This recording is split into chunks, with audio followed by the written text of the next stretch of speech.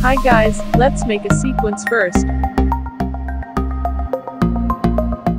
Here you can see that there are many presets. According to your camera model, you can select the one, or most probably using digital SLR is a better choice. Here you can check this each preset and specifications.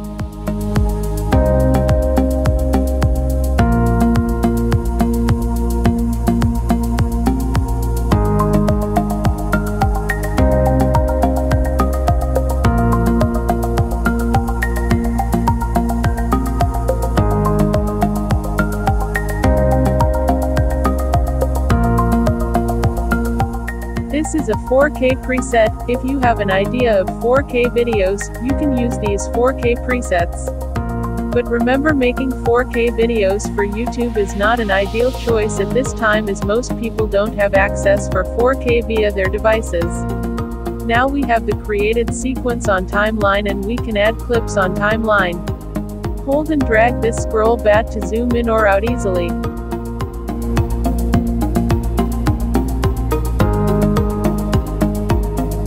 As we added 4K clips and our sequence is 1080p, we have to set 4K clips to fit with 1080p frame size like this.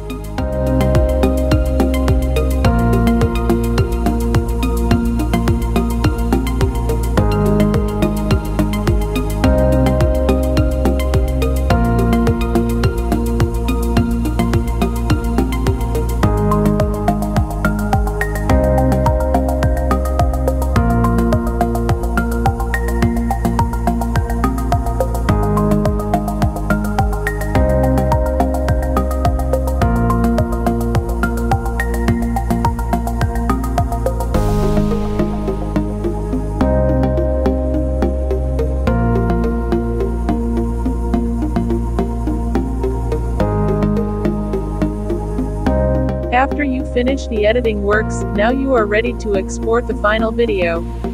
Go to File, Export, and then click Media.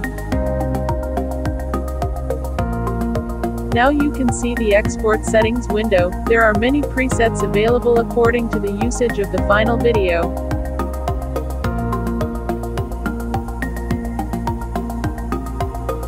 If you are creating YouTube videos, select the YouTube presets.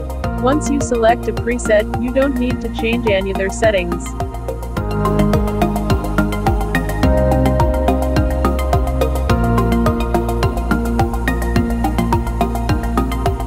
Here you can see the output video size. Here select the entire sequence. Now click Export, that's all. The export time will depend on the speed and performance of your computer and the size of the project. If you need to produce 4K videos, you must create the sequence with 4K preset and you must use 4K shoot footages. After that, when you export the video, you can see there are some 4K presets available in the export settings window.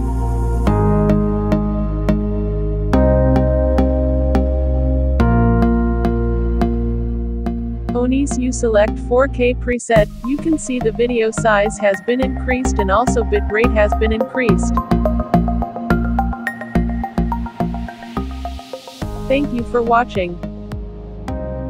Do you have questions? Become a member of Oliker YouTube channel and comment your questions below. Subscribe Oliker YouTube channel and click the bell icon to become a member.